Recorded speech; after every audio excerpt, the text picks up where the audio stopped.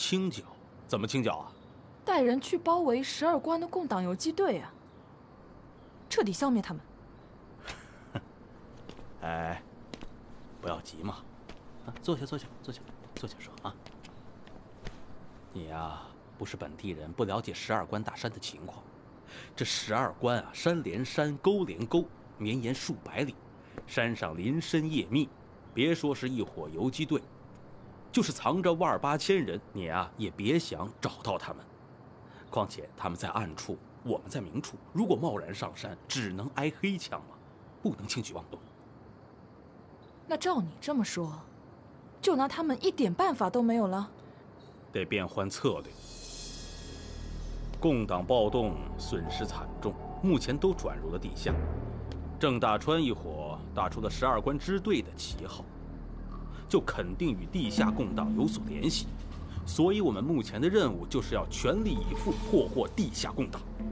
蛇无头不行，鸟无头就很难飞了。那目前怎么对付12关支队呢？唉，你知道人类为什么要把狗当成朋友吗？为什么？我告诉你啊，从前没有狗，只有狼。狼经常袭击人们养的牲畜，后来就有人想了办法，把这个狼崽抱回家驯化，也就有了狗。狗呢，它为了效忠它的主子，就开始跟狼搏斗，这一下就保住了人们养的牲畜。明白了吗？哎呀，我呀，要驯服一支12关的土匪队伍，让他们效忠于我，然后就可以消灭郑大川一伙。还好对，一个一个来都有。看那边排队去啊！菜来着，菜来了，来，都别挤啊，都有的，别挤，都有。来，不要挤，快碗，过来，姐姐先给你尝，来，哎。该我了。这菜怎么没有一点咸味啊？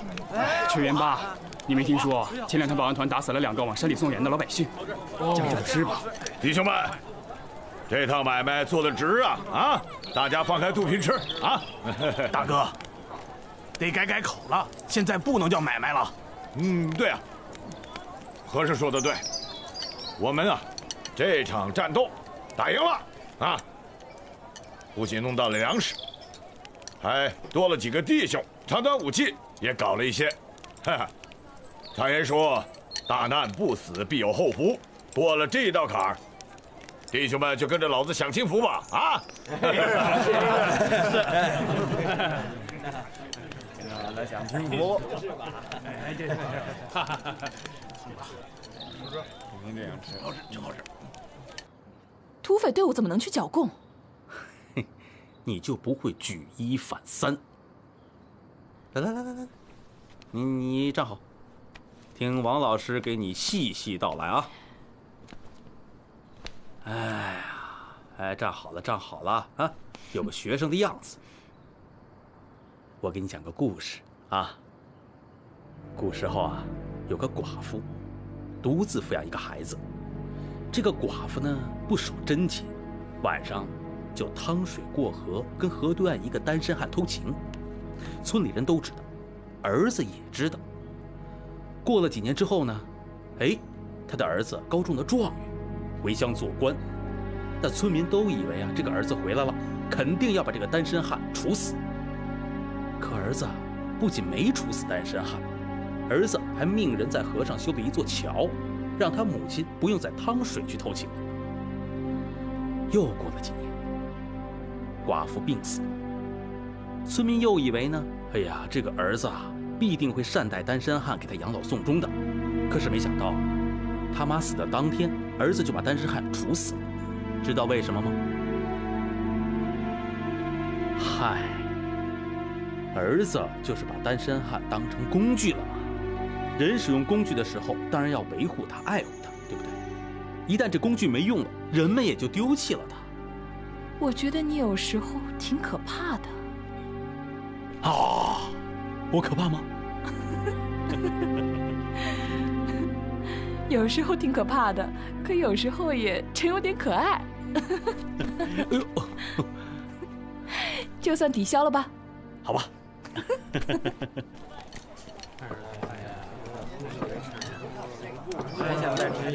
大伙儿先别走，我有话要说。这次战斗收获是不小，但是我们队伍当中也有人犯了纪律。我看还是让犯纪律的人说说吧。你哑了？啊，哎，这打起来，一高兴就忘了自己是游击队了，哈哈。也以后啊，大家都一样，打仗的时候不许抽大烟，我也不例外，啊，包括我。好，老五，你也说说。三爷啊，政委，你让我从哪儿说起呢？不会是让我从脱裤子说起吧？啊，兄弟们，笑什么笑？那你就从脱裤子说起，看看你是怎么糟蹋游击队名声的。政委，我不就是搞了王祖良的三姨太吗？怎么着？你替王祖良心疼啊？真是，狗嘴里吐不出象牙来。你跟大伙说，你说，你犯了第几条纪律？不知道。别客让，你说给他听。第6条，不准奸淫妇女。我那算奸淫妇女吗？我那是为民除害。再说了，他情我愿，我又没强迫他，定的那些规矩我本来就反对。老子跟你出生入死啊，玩个女人算个屁事！你要不要脸呢？啊！你这是糟蹋游击队的名声，你知道吗？我们定了规矩，任何人都必须要遵守。今天，你必须当大家的面认个错。老子就是不认，看谁能把老子怎么样！老五，你不要逼我，逼你又怎么样？我叫你嘴硬！你开枪！五哥，开呀！让开举枪！老五，你给我坐下！坐下，老五。兄弟之间有话好好说嘛。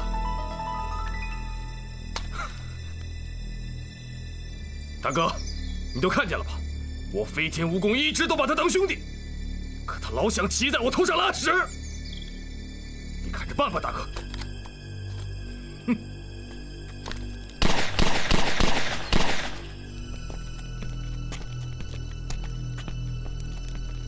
梅娃，快去看看你大纯叔。哦。弟兄们，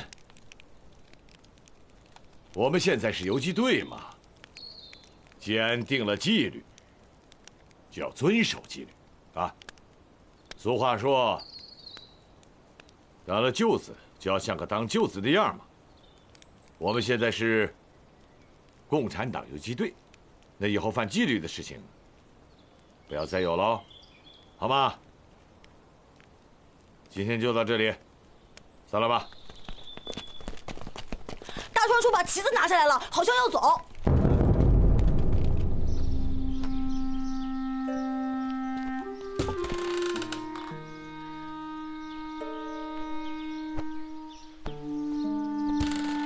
大川，梅花姐，你说说，这叫啥呀？这纪律之前都说过的，这哪像共产党游击队嘛？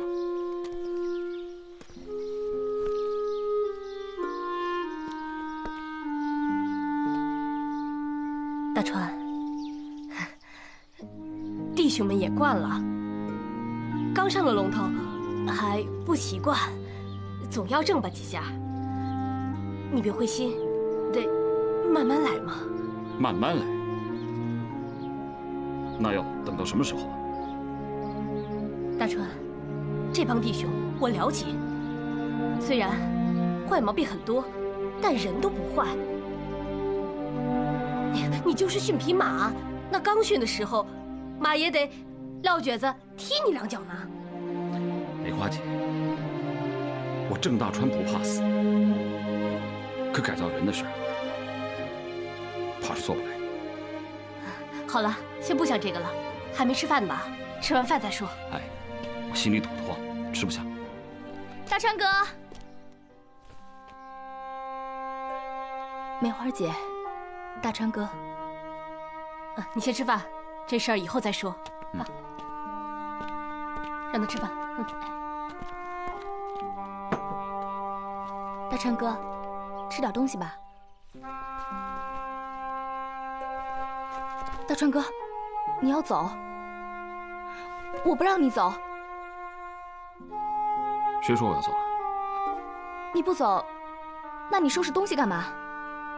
我只是把12关支队的旗帜收起来，我不允许任何人给他抹黑。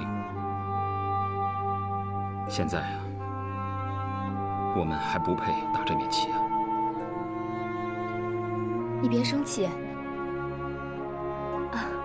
这五哥也真是的。还有，你龙叔，他带头破坏纪律，以后谁还会把纪律当回事？你替我做你龙叔的工作。龙叔是我的长辈，我就是说了，谁知道他会不会听啊？好，不难为你了。这样，你去把鲁大哥叫来，我有话跟他说。哎，那你也得答应我，先吃饭呀。好，我答应你，我吃饭。你快去吧。那我去叫他。好。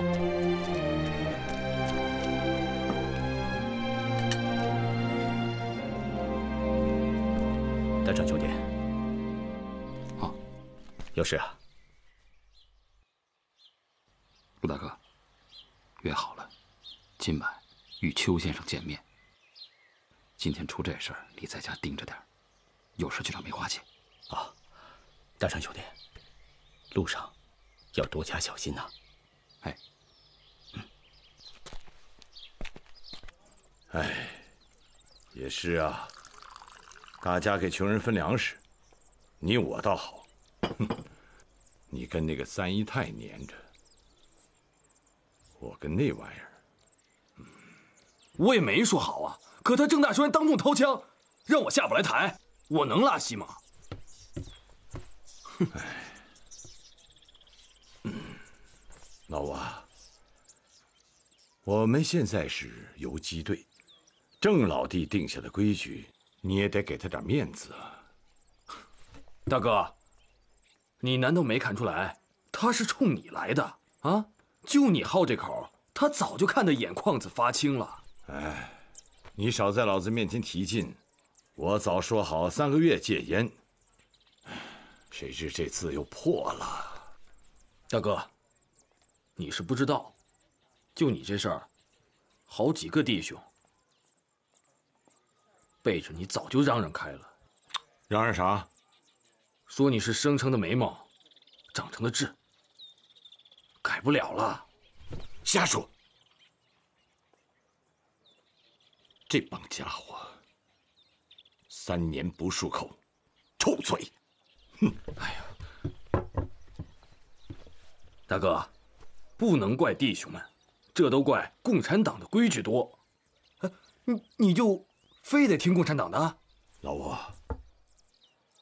我也不想瞒你，这个我早想过，共产党处处为了穷人，挺对我的心思。过去闹兄弟会，虽说也是杀富济贫，可靠兄弟会能救几个穷人？以前你我都给地主老财们扛活，恨不得都想杀了他们。可单靠你我，又能杀几个财主？跟上共产党，可就不一样喽。那你还真打算接了这口？要是真把老子往火上烤，老子也绝不能草鸡。闹客搬家，老子都不含糊，借个大烟算个屁。借。大川啊，这次行动干得不错啊，达到了我们的预期目的，干得好。来，喝点水。哎，你傻站着干什么呀？你好像有心事。有事没关系，来，说说来听听。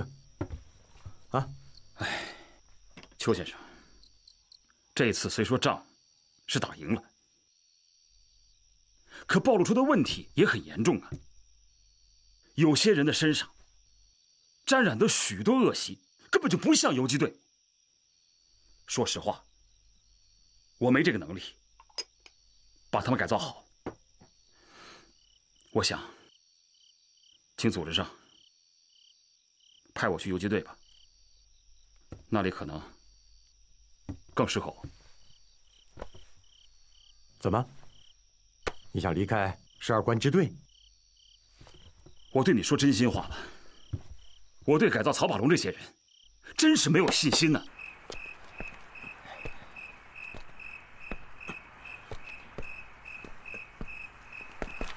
干什么的？快带我去见你们龙司令吧！找他干什么？我是青莲乡的。青莲乡的？我给你们游击队送盐巴来了，快带我去见你们龙司令吧！哦，好吧，跟我来，走。哎，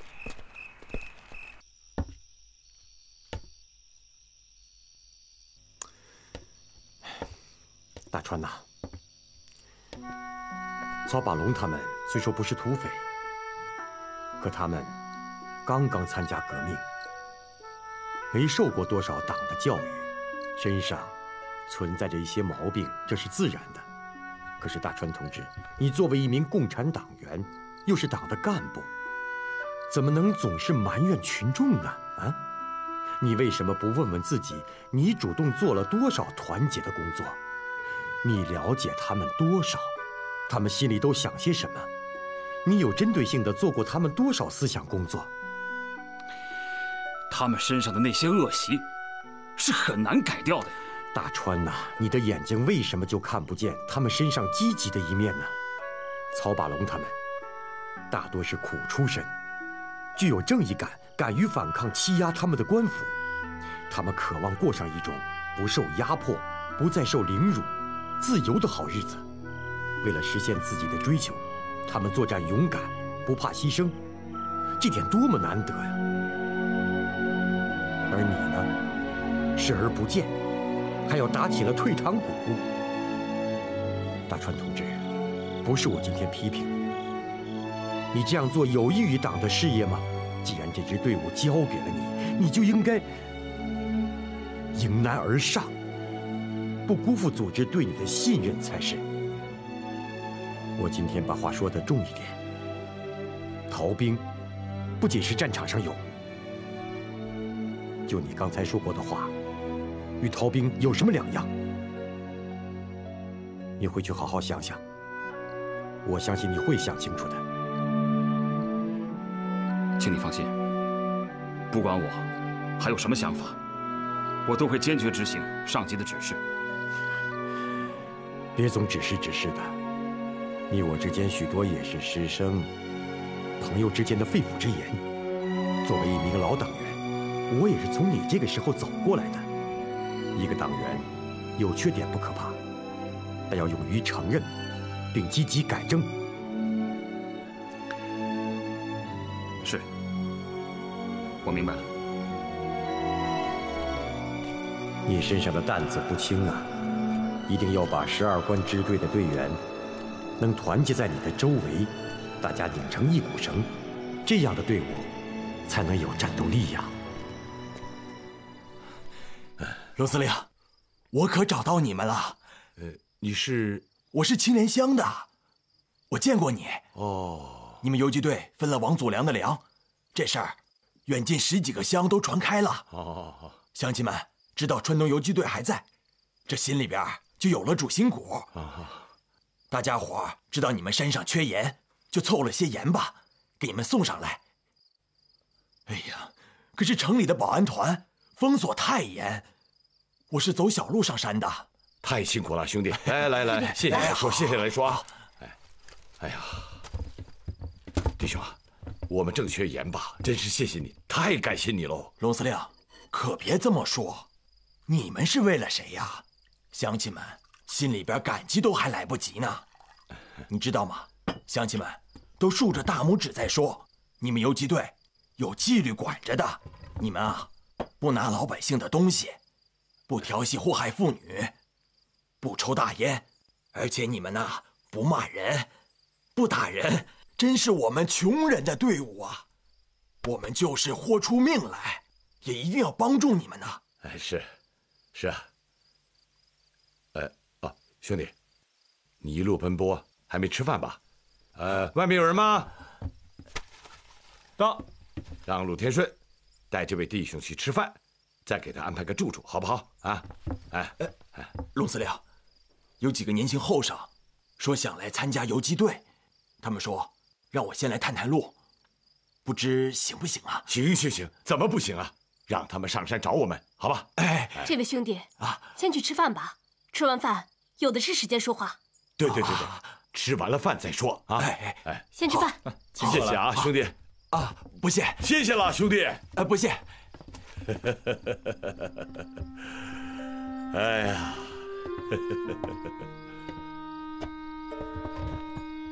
高兴了？高兴，当然高兴哦。哎，看见了吧？人家为啥子冒死要给我们送盐巴？为啥子要来参加游击队？还不是冲着共产党？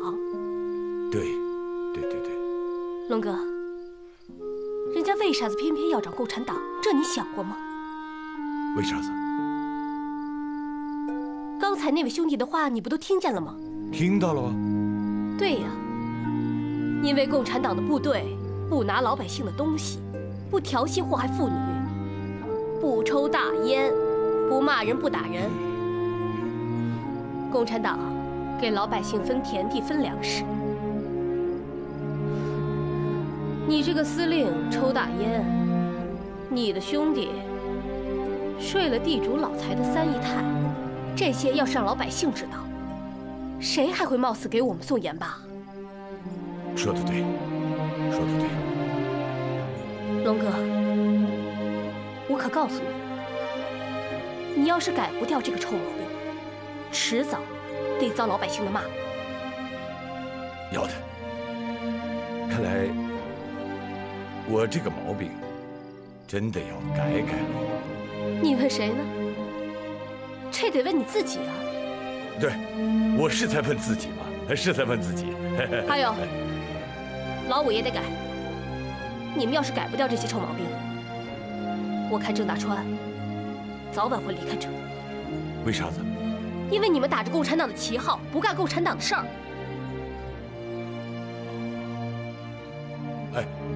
他不能走，你跟他说，他可千万不能走。腿长在人家身上，谁拦得住？你好好想想。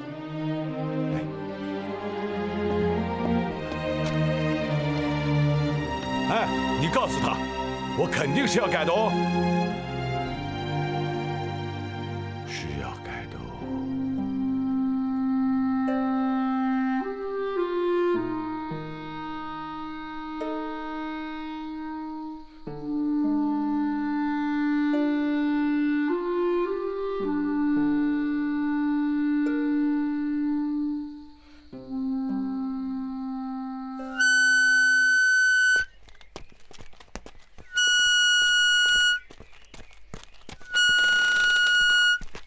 可以吧？大川说：“吹啥的哨？是龙司令让我吹的，让大家集合。”哦，好，那你就接着吹吧。啊。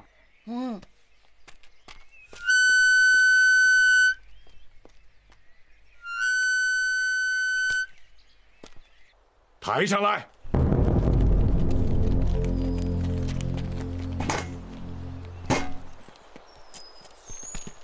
弟兄们，我曹把龙昨天想了一晚上，想通了。既然我们打着共产党游击队的旗号，那就得像共产党。郑兄弟定了规矩，不能是个摆设。这次在王家，我和老五犯了规矩，犯了规矩就得挨罚。滚钉板是兄弟会早就定下的家法，我应该受罚。龙大哥，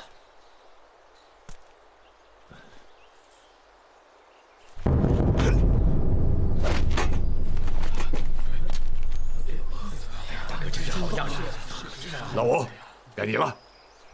等等，大哥，认错做了榜样。是，这次有人犯了纪律，败坏了游击队的名声。我这个当政委的，平日没做好工作，也要负责任，也应当受罚。诸位，上演了。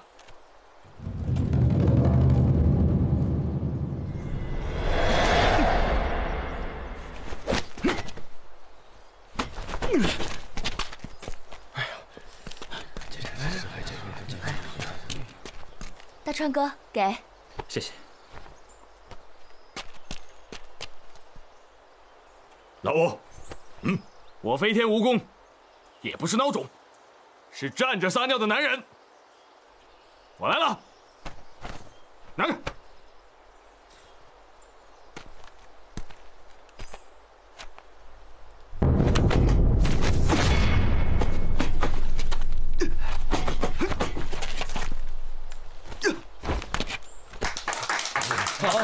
好，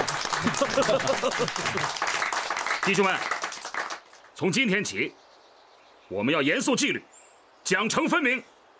大家听我说，从今天起，我曹把龙要把大雁戒了。如果我戒不了，就不再是你们的司令。田顺，拿绳子过来，给老子绑上。战当家，别婆婆妈妈的，像个女人，快点！龙大哥，戒掉大烟就可以了。郑兄弟，你没抽过不晓得，烟一上来比死还难受，谁都晓得。田顺，你在磨蹭啥子？快点！陆田顺，老五，闭嘴，绑你的，快点！龙叔，绑紧一点。丫头，你来陪我一块戒烟好吗？哎，散了吧。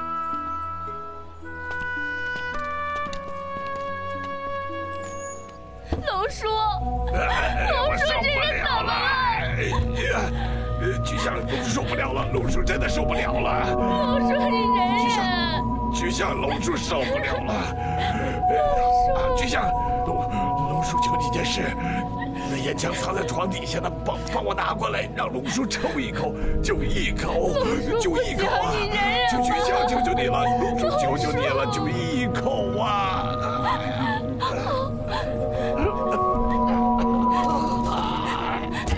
龙叔，马上！菊香，你这不是在帮他，是在害他。梅花姐，龙叔他太难受了。哎，菊香妹子，对戒烟的人就不能欺负手软，要不然他永远戒不了烟。就没事了，难受了，忍啊！忍忍，我来陪他。郑大川，你这个龟儿子，你好狠啊！龙哥，你听我说，你再忍一忍，一切都会过去的。老子不戒了。你想让老子死是吧？你想让老子死是吧？老子死给你看，老子死给你看呀！都跟你这样，你得要坚持住啊！龙哥，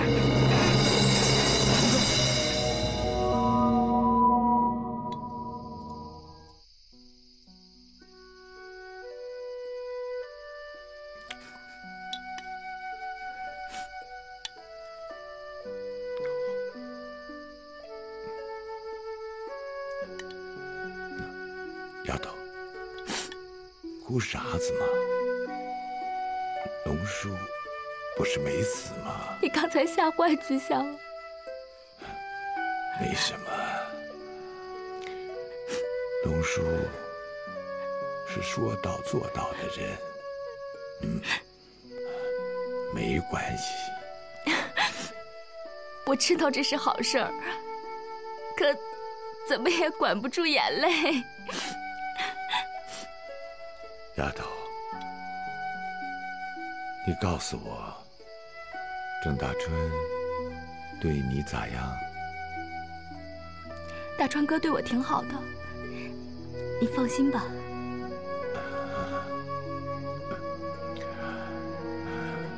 只要他对你好，龙叔就是死了，哎，也能闭上眼喽。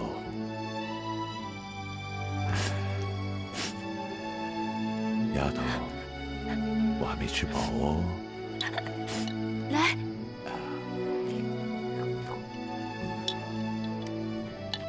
我确实有责任，应该当众受罚。现在龙哥带头戒烟，飞天蜈蚣又受了罚，我看今后谁还敢破这个规矩？大川，你真挺了不起。嗨，有什么了不起的？还不是有高人指点。哎，是不是那个共产党邱先生？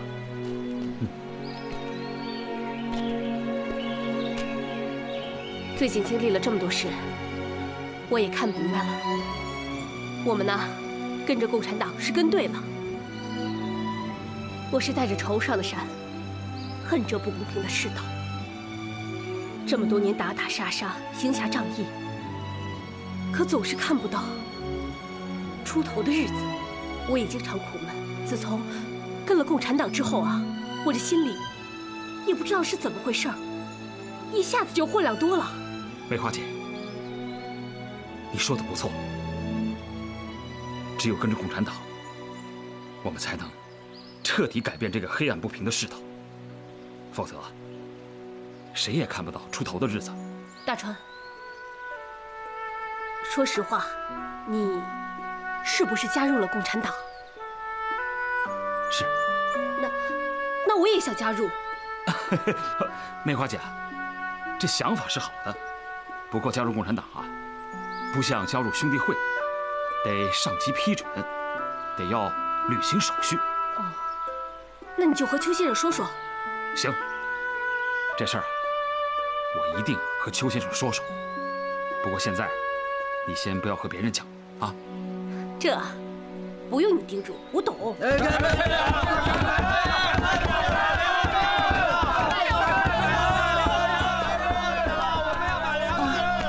你先过吧。行行好吧。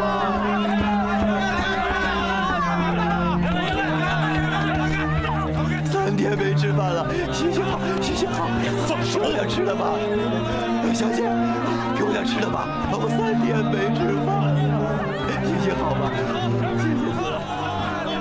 谢谢谢谢谢谢谢谢谢谢。吃吧。哎，小姐，求求你了，再给我一个吧。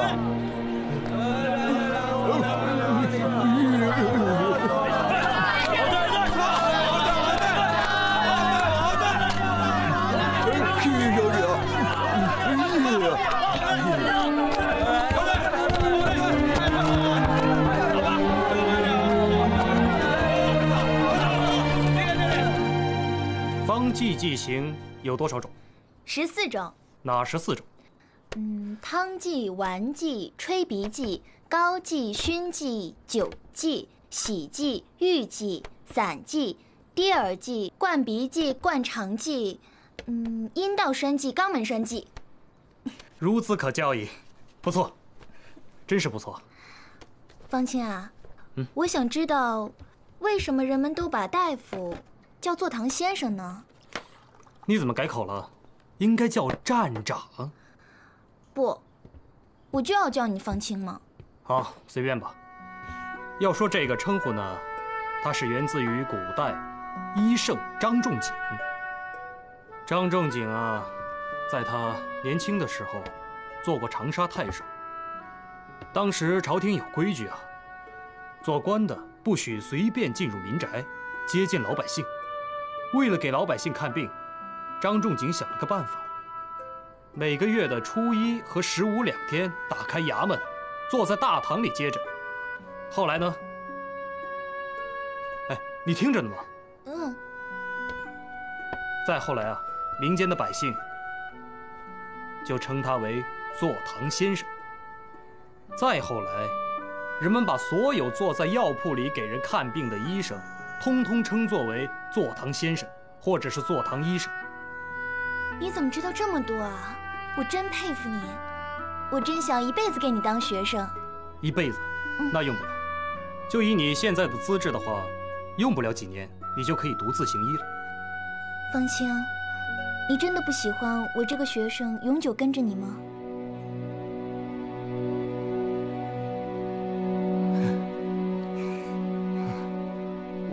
我去拿本书。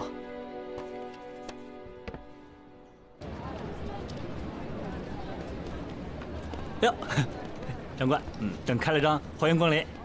哎，你们老板在吗？在。老板，有人找。哎呦，全数来了。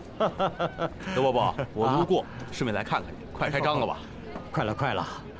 哎呀，你看别人做生意啊，很容易，轮到自己做，这麻烦事儿还真多，样样都要操心。哎，来，别站着，坐。哎呀，刘伯伯，做买卖啊也得分人啊。是啊，俗话说得好啊，这拿起笔就是文人，算账时就是商人，有钱是富人，没钱呐就是穷人。哎，还有句话呀，做善事就是好人，做恶事就肯定是坏人。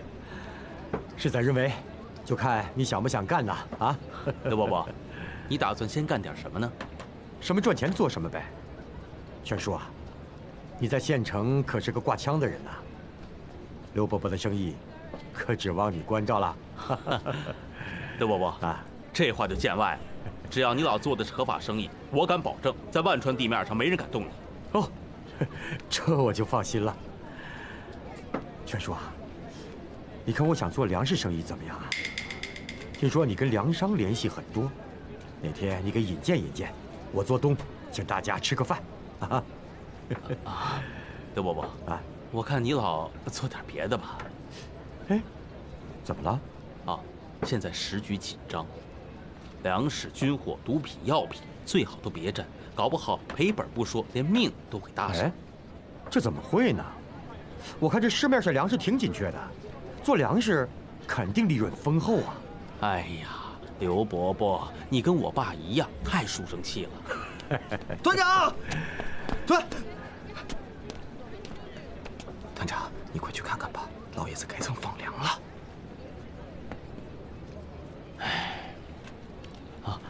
刘伯伯，我先告辞了。啊，好，你忙你的啊。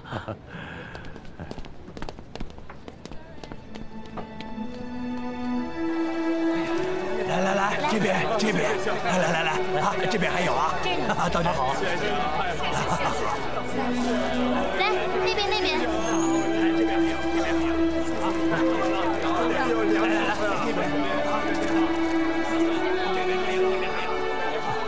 小薇姑娘。这么多人，你怎么只给杜大夫一个人擦呀？他出汗，你心疼了吧？大嫂，这么多人，不要乱说。这小薇姑娘人品好，心地又善良，谁要是娶了她呀，就等着享福吧。玉梅嫂子，你是来领米的还是来做媒的呀？你再胡说，我就不给你米了。好，不说了。小薇啊，你可得把杜大夫留在万川。让大家也跟着沾点光嘛！还说，赶快领米吧！好，我不说，你给我装吧。怎么给他那么多呢？玉梅嫂子家人多嘛，快走！别分了！哎，不许分了！给我！你干什么呀？给我！都走！哥，简直是胡闹！把他们几个都赶走！哎，说你的，走啊！你干什么呢？大小姐，这团长的……给我！反了你！叫你们的人回去。原地待命！乡亲们接着分啊！来，乡亲们，快一点！来！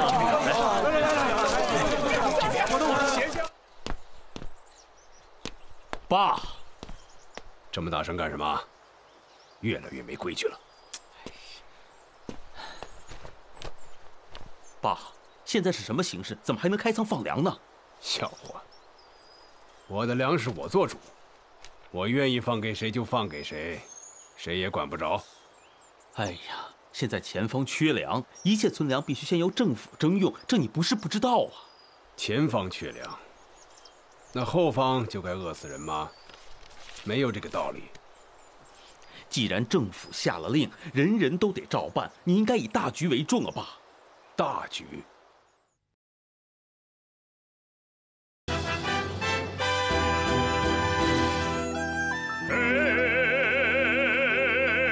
昨天的故事虽然遥远，桩桩件件依旧在战士的眼前。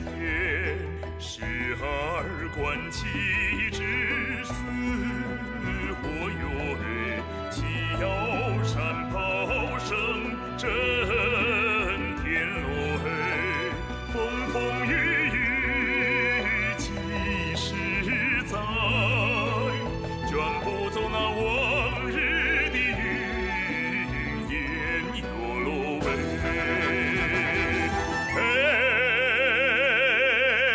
今天的三峡换了新颜，闪闪灵灵倒映在平静的水面，弹坑里长满青松哟，老鹰摘幸存一片泪，纵然沧海变桑田，不改变我永恒的信念哟喽喂。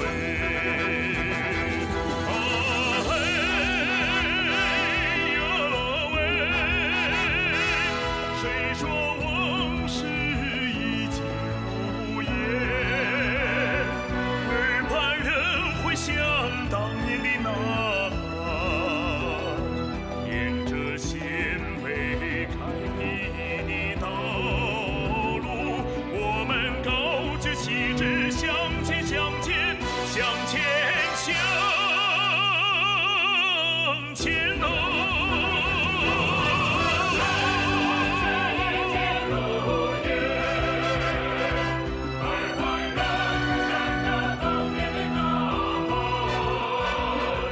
沿着鲜为